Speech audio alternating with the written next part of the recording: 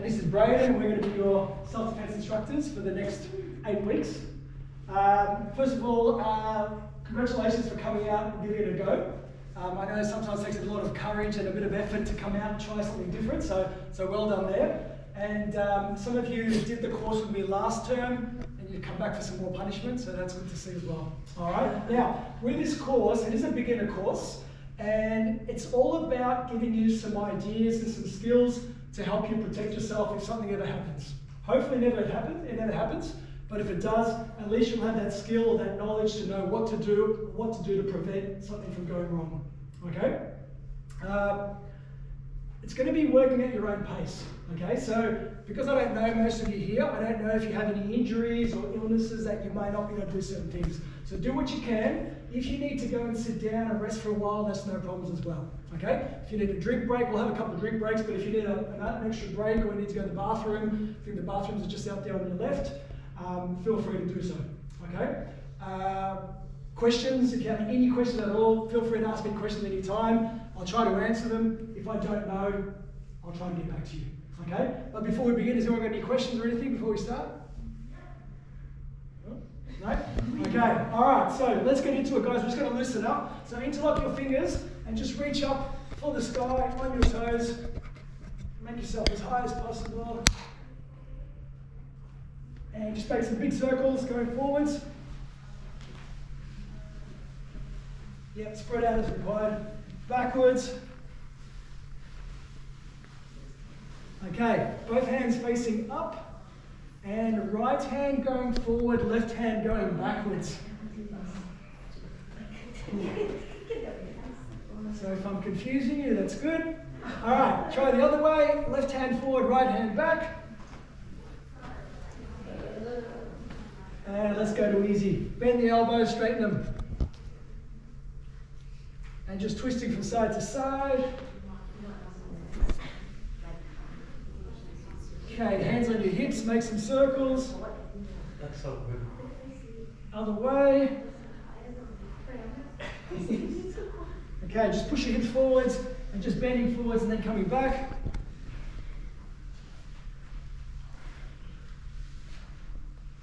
Okay, just pulling one arm across, going from side to side.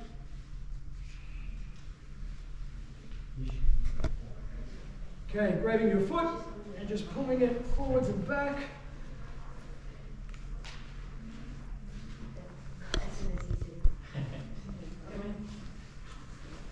And swap legs. Hi, just join in if you want. Sorry. That's right.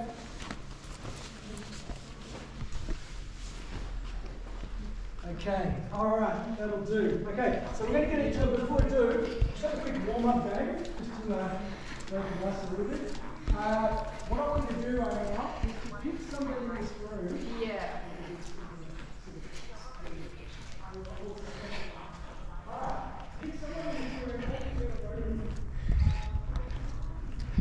G'day guys, welcome to the channel. This morning I'm at my good friend I've known for probably close to 45 years, and we're at the Clayton Church of Christ in Burton Avenue, Clayton, and my good old friend Cliff, he's a sensei, he's a master in martial arts, has been for quite a few decades, very modest man. He's running a clinic for self-defense, and that is purely and utterly for, as I mentioned, self-defense, nothing else.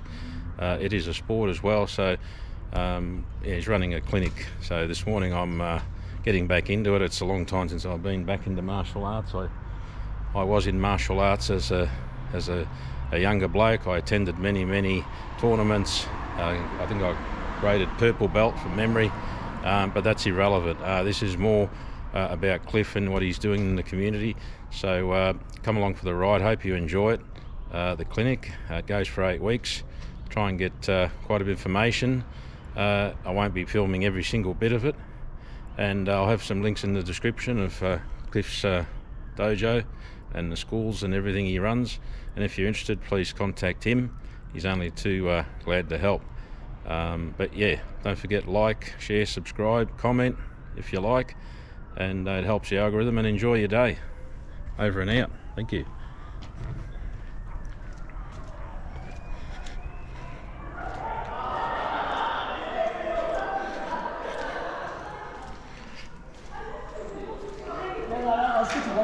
Yeah. Alright, stop. Okay, now, switch the roles. Make your bodyguard become your attacker, and your attacker's now your bodyguard. Go! Okay.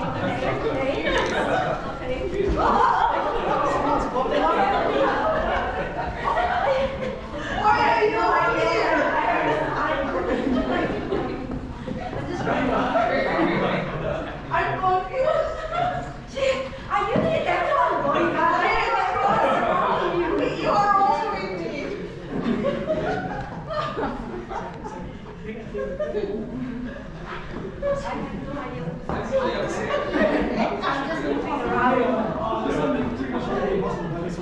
Alright, time.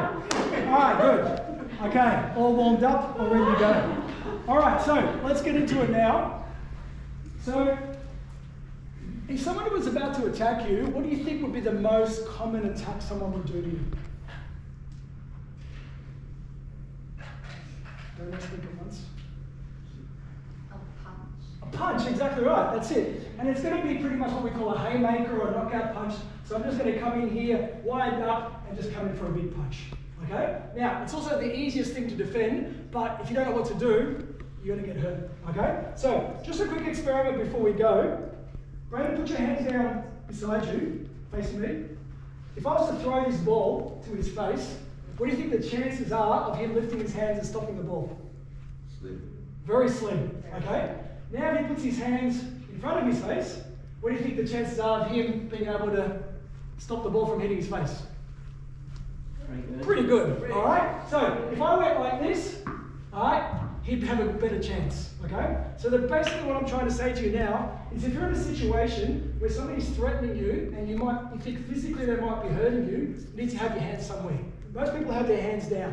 Okay? By the time he throws a punch to me and I decide to do something, it's too late. Okay? So we need to put a position that we're going to prepare ourselves to protect ourselves. Okay? Now, if Braden's facing off with me, he's the bad guy. Okay? And I feel like I'm threatened, how close should I be to him right now? Far. Okay? So if I'm one arm distance apart, perfect time for him to punch me. Okay? So always try to stay, first of all, 2 arms distance apart from your opponent. Okay? But at the same time, he could rush in at me and throw the punch. So I need to be ready. Now, if I put my hands up like this, what's that going to tell Braden? On. It's on. Exactly. All right. That's it. Let's go. Exactly right. Okay? So I'm actually inviting him to fight. Now, at the end of the day, I don't know who Braden is. If I can avoid the fight, I'm going to avoid the fight. Okay? So I need to do a position which is not going to be aggressive towards him. So we do a position called something that separates you and your neighbor. A fence. A fence. So we put a fence between myself and the opponent. Now, is a fence perfect? No. You can still climb over the fence, you can go through the fence, you can go around the fence, okay? But it's better than nothing, okay? So we put a position like this, which basically tells the person, stop, stay away from me, I want peace, okay? But if he comes at me, at least I've got my hands ready to protect, okay? So that's the main thing. All right, so what we're going to do with our partners right now, we're just going to go into our fence position, and he's going to kind of start talking some things to me, but at the same time, he's going to throw a punch, okay? So, I'll grab the pad. All right. So, Braden's going to be here, and we're just going to move around. If I get close to him, he needs to stay 2 arms distance away from me all the time, okay? Now, I'm going to launch a hook punch to him, and he's going to do what we call a triangular defense, okay? So as I do it slowly, he's going to place one hand on his head and one hand on his wrist. And this way, he's going to protect himself there, okay? If I go straight, he's also got the triangle as well to protect him as well. If I come on this side, he'll adjust his arms to go to this side, okay? So, Braden comes up to me, and I've got my fence position. So randomly, he's just going to throw some strikes, and I'm going to protect him. If he switches his hands, I know to go to the other side. Okay? All right. Now, how do we know whether the bad guy is a right-handed or left-handed person? He stands. Exactly right. Okay? So, if I'm standing like this right now, which hand am I going to use to hit you with? Right. Okay? Because I'm going to wind myself up and swing it. Okay? we're looking for somebody who's basically not trained, okay? Just somebody on the street who's maybe had a bad day and they're coming in, they're winding up and they're coming for the big punch, okay? If I'm left-handed, I'm gonna have my left leg back, okay? And you can see it, all right? What else can you tell apart from the stance? Eyes. Yes, my eyes. What else? Positioning of the hands. Yeah, positioning of my hands. Maybe I'm clenching my fist, ready to attack. What else could I do to let you know that I'm going to punch him? So Amelia said eyes. What about if I turn around, look behind me?